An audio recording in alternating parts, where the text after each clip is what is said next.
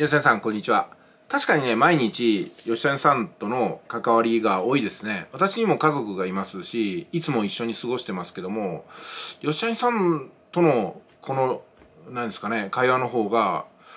もしかしたらね、深いんではないかなと思いますし、多いんではないかなと思うぐらいですね。そのぐらい思ってますね。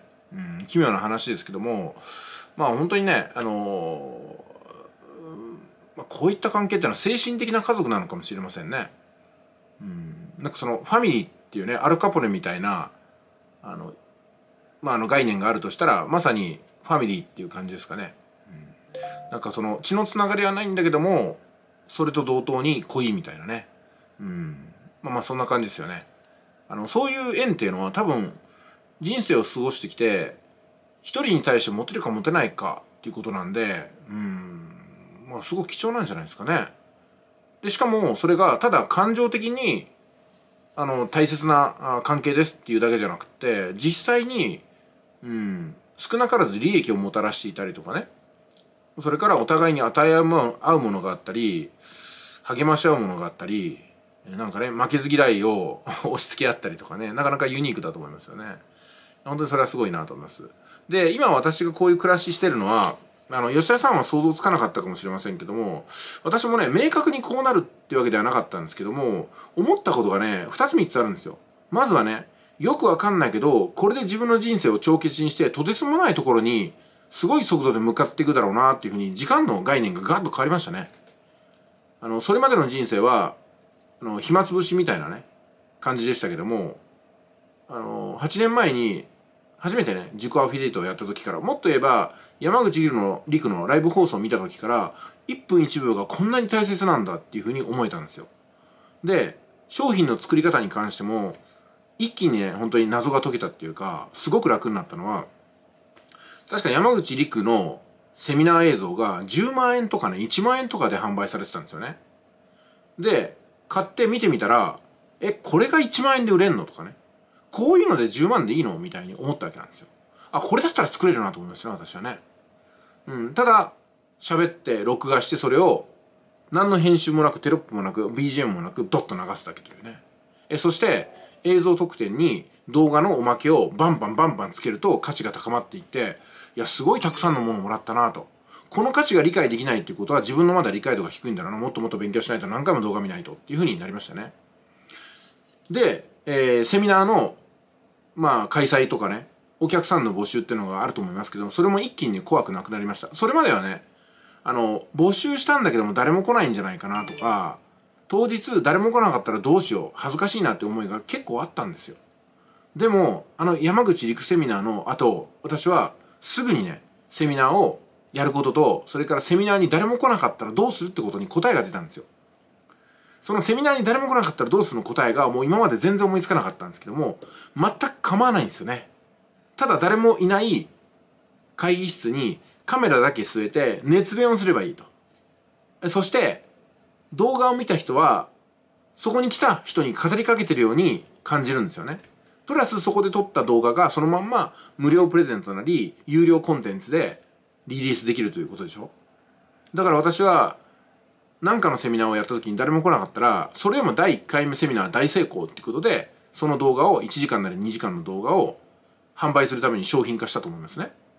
で、それを持ってですね、第2回目のセミナーを募集して、第1回目は大成功でしたと。第2回目予約の方には第1回目のセミナー内容を先行してプレゼントしますみたいなね。そういうことを繰り返すと、だんだん信用もついてきて、1回目行かなかったけども2回目は絶対行こうっていう人が必ず出てくると思ったんですよ。だから、私は集客してセミナーをすることは全く怖くなくなりましたし、それまでも怖いってわけではなかったんですけども、やって空振ったらどうしようかなと思ってたんですけども、全く構わないってことに気がつきました。誰も来なかったら単なる撮影会、コンテンツを作りに来たっていう体で会議室を使うっていうのもありだなと思いましたんで、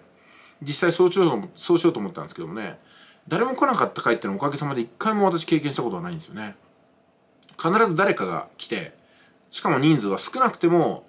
5、6人から10人は絶対いてですね、大体20人から30人の間でいつもセミナー会場は埋まっていました。もちろん私のセミナーっていうのは3000とか5000とか有料でやることばかりだったんで、セミナーそのものが収益になりましたしね。でバックエンドセールスは必ずありましたんでね、本当に順調にこんな地方でもネットビジネスセミナーできるんだなと思いましたね。でそれをもってね、やっぱりこの先すごいことになるなと、俺はすごいことを掴んだな、すごいものを掴んだなと思いましたね。ですんでね、凄まじい速度でそれまでできていた借金がバンバン返せましたね。本当になんか1束10万円ぐらいの束で、じゃあ3束4束5束みたいな感じで1社に対してどんどん返していったりとか、個人に対してどんどん返していったりとかして、結婚式が確か私ね2015年にやったと思うんですけども、2015年にね、その時まだ1000万以上の借金あったんですよ。結婚式場でケーキにねナイフ入れてる時に全然怖くなかったですね。この速度でお金って稼げるんだと思いました。で借金が止まった後ってどうなるのかなと思ったら、この速度で入金が預金に変わっていくんだなと、金融資産に変わっていくんだなと思ったらね、ワクワクしましたね。だから最初に一人で1億円稼いだ実感、これはですね、何と言いますか、現金は確かに借金の返済とか家の購入とか税金の滞納分払ったりとかして金がいっぱいあったっていう実感はなかったんですけども、でもある意味肩の荷が下りたっていうかね、綺麗な体になったなみたいな感じでしたよ。それから数年後カードもまたいろいろ作れるようになって、それまでもなんとかカードがね作れなかったことはないんですけども、どこでも作れるようになったのはそれからですよ。2016年ぐらいからですね。それまではね、申し込んでダメなものと通るものとに分かれていたんですよね。ということなんで、最初は自己アフィリエイトはカードのなんですかね、仮確定っていうんですか、仮承認が来たのをネタにセミナーやりましたけども、その時申し込んだカードは半分ぐらい落ちたと思いますね。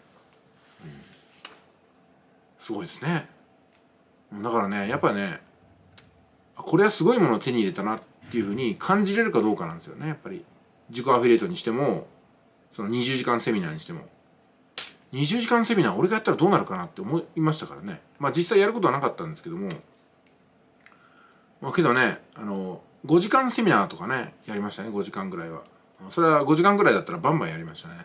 通常のセミナーも3時間ぐらいでしたからね。短くて2時間みたいな感じですね。いや本当に1000回以上セミナーやって、なんかそれから YouTube に切り替えて、感慨深いですね本当ね。だから未来は予測はできないけども、自分が設定してそこに向かうことができるということでいかがでしょうか。価値のバトンからね、私もバトンをいただきまして、次誰が受け取ってくれるかなと、いまだに受け取ってくれるのは吉谷さんだけというね、そんなありさまでございます。それではいってらっしゃい。